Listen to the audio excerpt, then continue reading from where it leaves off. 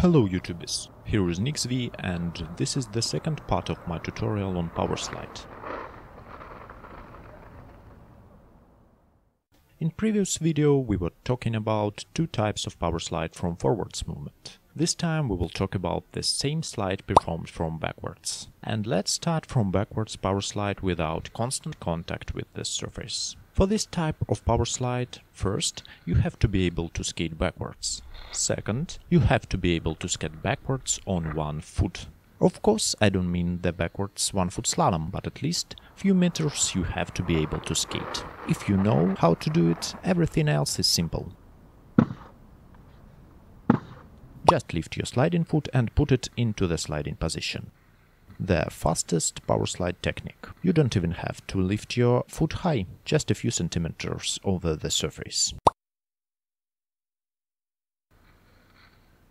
The mistakes could be exactly the same as in the Powerslide from the jump. Not enough bending of the rolling foot and not the proper position of sliding foot.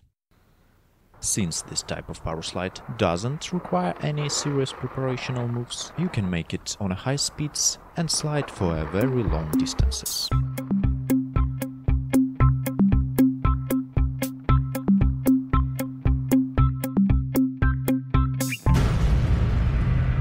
The next type of Powerslide that we will talk about is the backwards Powerslide with constant contact with surface.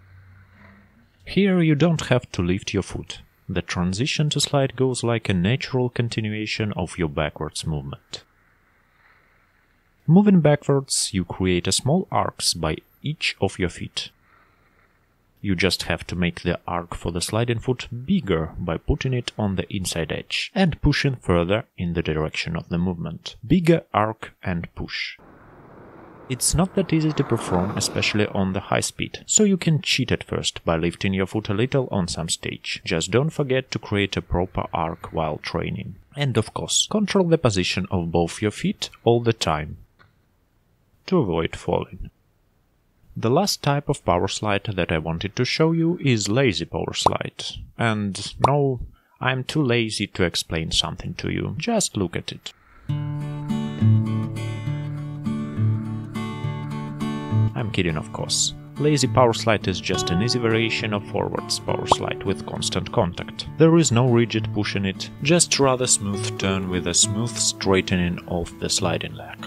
Don't forget to put more weight on rolling foot and bend it. Useful technique for small speeds and tired inline skaters. And that's all about Powerslide. Thank you for watching. Bye.